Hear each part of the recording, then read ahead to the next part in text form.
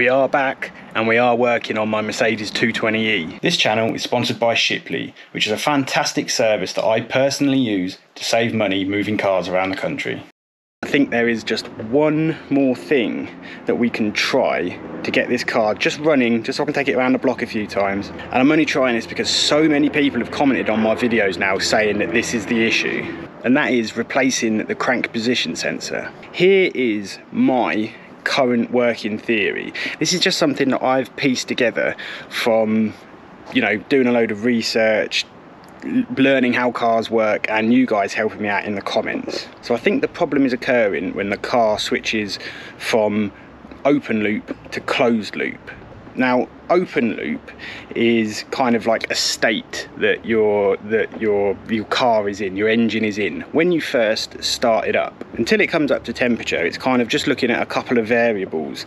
I think maybe in this case the throttle position, it might be looking at the camshaft sensor, might be looking at the airflow, and it basically just runs a kind of default set of parameters through the ECU just to keep the engine firing. And then what happens is it gets the temperature from the coolant temperature sensor, which you actually saw me replace in the last video, and then once it's up to temperature it switches into closed loop. And then what happens there is it then starts using all of the sensors on the engine to, you know, it's one big feedback loop to tell it exactly what's going on, and then to be able to adjust all different parameters really closely. And so what's happening is when it goes into closed loop, it's then looking at data from the crankshaft position sensor, which it wasn't doing when it wasn't, before it was up to temperature. And then the crankshaft position sensor is broken, and so when the ECU switches over and it looks for that data from the CPS and it's not there, it shuts the engine off. That's my current working theory. Now, the wiring harness on this car still 100% needs to be replaced, and I'm still absolutely going to do it. But I just want to try this one last thing, because if it is just this sensor and, you know, I can jam it around town for a day or two, then I'm going to be absolutely over the moon. And it would be great as well just for you guys to see that, as it's, you know, all of you guys actually telling me what's wrong with this, and so many people have said it that I kind of want to make sure that, you know, I've hit all the options. So what I have actually managed to do is I have sourced a genuine Mercedes Bosch crank position sensor. These are surprisingly difficult to get a hold of, but the main problem I have now is I'm not actually 100% sure where this sensor goes. I think, I mean, just using an educated guess, it's gonna have to be, well, right down near the crankshaft. I think I can actually see it right down there, kind of on top of the bell housing. So what I'm going to do is I'm going to try and jam my hand down there, and I can see it right now, and it already looks like the wrong sensor. Oh, damn it, no way. That does not look like that sensor, does it? Is that the crank position sensor though? That's the problem. We need all of the extensions, every last one of them. In you go. Now here's the thing as well, this is the crank position sensor. It's just going to leave me with more questions, because this crank position sensor was supposed to have been replaced by a garage not long before I bought this car, so we'll see what's going on.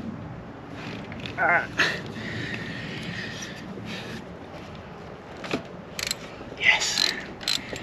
Okay. Oh, go on. Just slide on out. It was never going to just slide on out, was it? Okay, so this here is the crankshaft position sensor I've just pulled off the car. There's a sensor that happens to be covered in what looks like rust. That's the part that actually goes into the bell housing. So this sensor is just also has its own kind of integrated cable, and then that plugs in just to there, and I suppose that goes into, I must just go into the ECU. This is the crankshaft position sensor I was told actually fitted this car. Now, I'm not going to blame the people that sold this to me, because really I should have come in here first and checked and got this part number.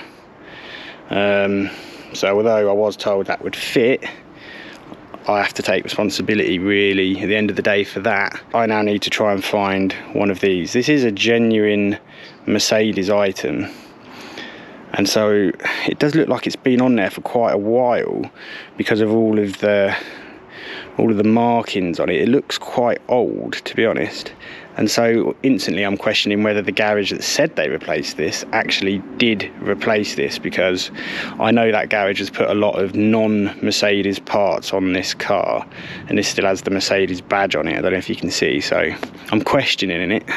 So I've just been looking around online, and you can get these, but they all seem to come from Germany, and it looks like they're going to take about 17 years to actually arrive. I am wondering, you know, if you can actually just buy this from Mercedes. Might be worth a shot.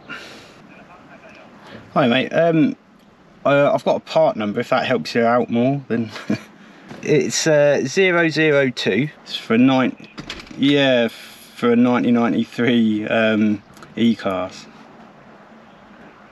No, I didn't think you would.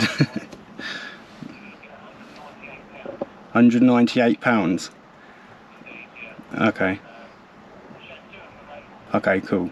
Can I call you back and let you know? Is that right? Cheers. Bye. How much? What did he say? 193 quid.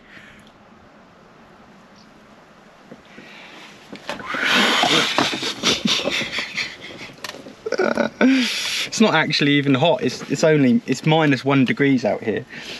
It's that price that's making me sweat. Wow. 100. Yeah, I think I might have to go for one of the in Germany options because they're 21 quid.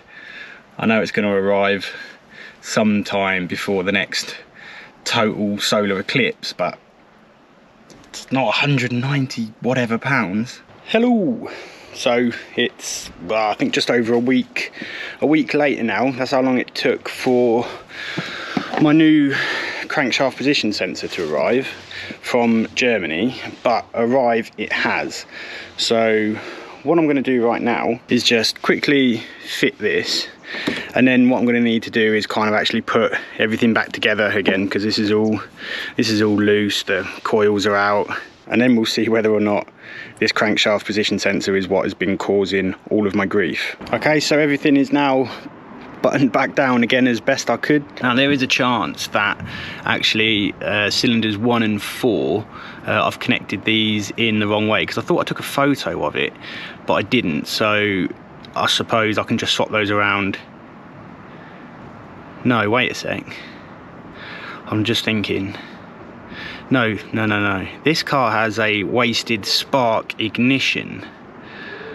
So I don't think it matters actually which way round the spark plugs go in either one of the coils, because it fires at the same time, because cylinders 1 and 4 fire both at the same time all the time.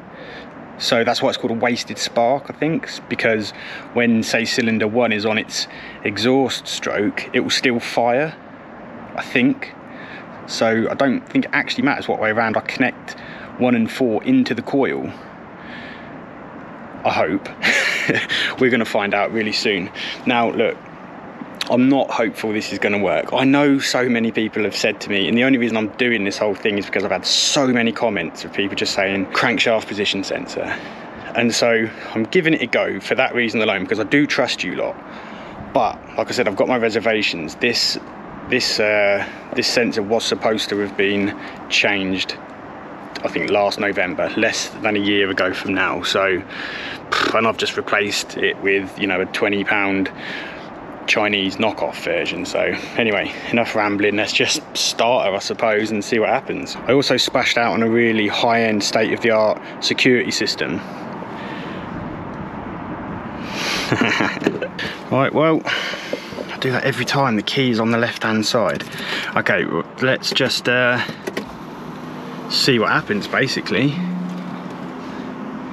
We've got the same old noises as before, which isn't a bad thing necessarily.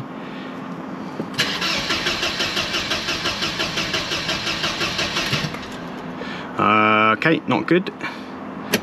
Nothing. Wait, let me just go and check to see I had definitely plugged everything back in again. No, everything is plugged in. So, I mean, the battery's gonna go flat in a minute, you watch. But let's just try it again. Fuel pump's on, everything's on. Go on. Nope. Okay, so the only thing I've changed is the crankshaft position sensor.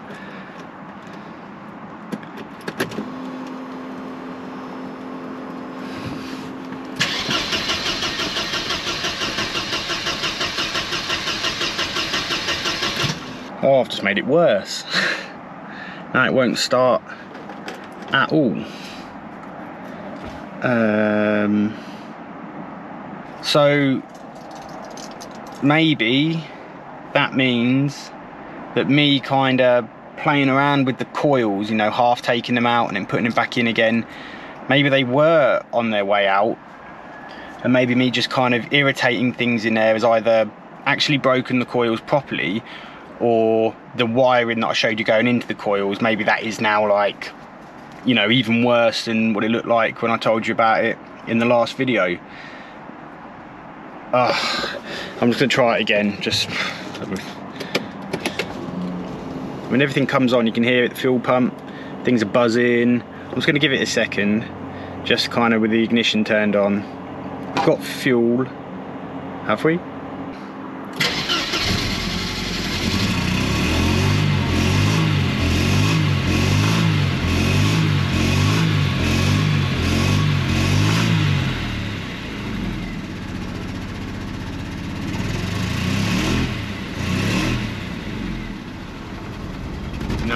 No, don't die. It sounds rough. If I take my foot off the throttle now. Oh, okay, it's idling, but really nastily. That is nasty idle. I can see the engine shaking, so I don't know if she's misfiring or what.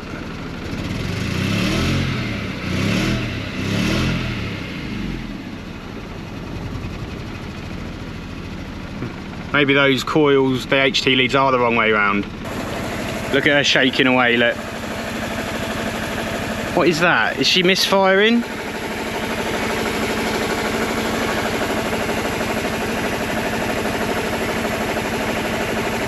She could be. Sounded healthier. Still hasn't cut out. Literally, as I said that, it cut out. There we go, same amount of time as ever. And now, if I try and start her again, it looks like when she comes up to temperature, this is where now she won't start again.